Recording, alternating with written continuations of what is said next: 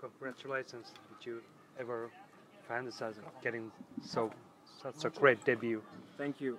Sure, I've been thinking about it, try to play it out all in my mind, but the real thing beats that anytime, any day. It was awesome. And how does it feel to have your UFC debut in Manchester? Fantastic. It was close to home. I got the fight short notice. Still, family and friends and some of the fans from Sweden got to be here. That means a lot to me. The crowd was amazing. Yeah, just happy. He seemed to land a couple of hard shots at in the beginning of the fight, and you just sucked it up. What was the game plan coming in? Was it to stretch him a little bit, to push the pace? What was the plan coming in? I knew he would come hard, and a major thing would be to keep my composure. I hope I did it. I saw an opening for a takedown, or at least a clinch. I took it. I knew that would be the way he would open. The plan was not to get hit the way I did.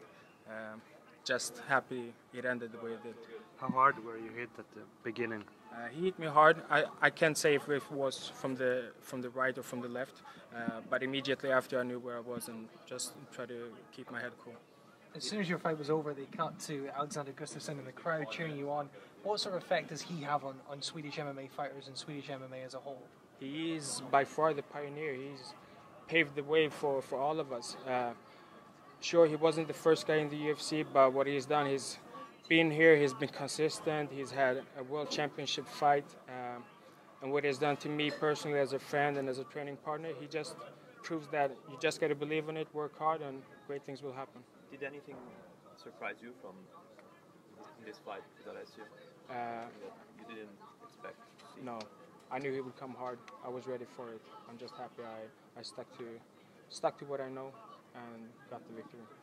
Last time in Sweden, Dana said that he'd like to do a Swedish event every year. Now that you've done a UK event, it's a Europe event, how hungry are you to be able to fight in home in front of your fans? Of course, ask any fighter. Fighting in front of the home crowd, especially for the UFC, is a big dream. Whenever they plan on making it back home to Stockholm, Sweden, I hope they give me a call and I'll be ready. Is there a type of opponent that you'd look forward to fighting in Sweden? Is there anybody up there that you think, that'd make a great fight for the fans and for me? That's not my job. Other people have that as a living. They do that better than me. I get up in the morning, I go train, I try to get my rest in, get in another session or two if possible, and I just stay focused. Who would you like to fight next? Don't matter. Don't matter. How did it feel knowing you got the fight and preparing against a veteran like Sakara, someone who's had so many UFC fights, was very close to a title shot at one point? Did that affect your preparation at all? None. Like when the phone, honestly, and I don't mean to sound cocky or anything, when the phone call came, I heard UFC, I heard Manchester, I heard Sakara.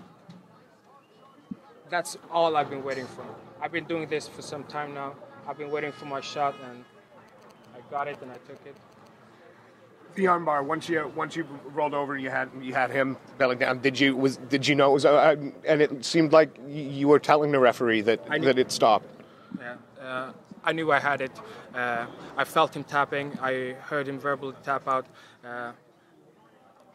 By no means did I try to crank on it any harder than necessary. I just looked for the referee to step in, and yeah.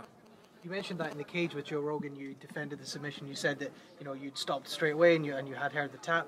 Is that in part a reaction to what had happened with Rizmar Palhares, and is that something that fighters now think about when they're going for submissions? With reference to the fight I just had, I felt I had it. I didn't need to crank on it any harder. Sure, I could have held on to it all night if necessary. The refs did do a good job. Maybe it was a few seconds late. All in all, I hope his arm is well, and I'm glad I got the victory.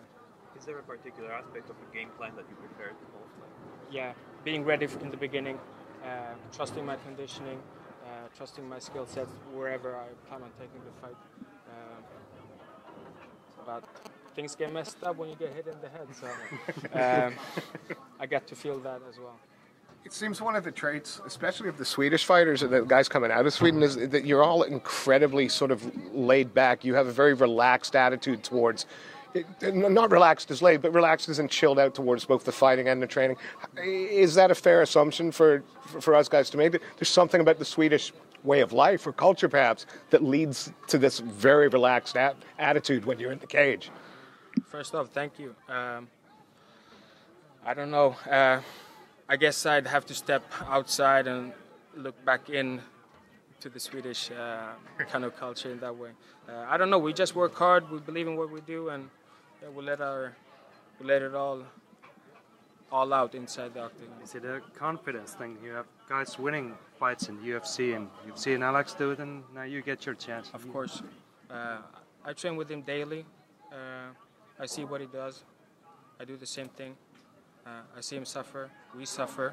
The rest of the guys in the UFC, the rest of the up-and-coming guys, we believe in the system. We work hard, and giving it all you got. The rest is you're bound to have great things happen to you. Last 2 questions, guys.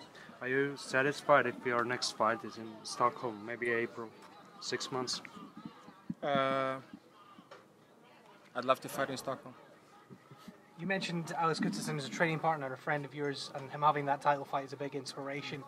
Personally, it was a very close fight. How did you score that fight? I know you're somewhat biased, but do you think that he should now be light heavyweight champion? Of course, I'm biased.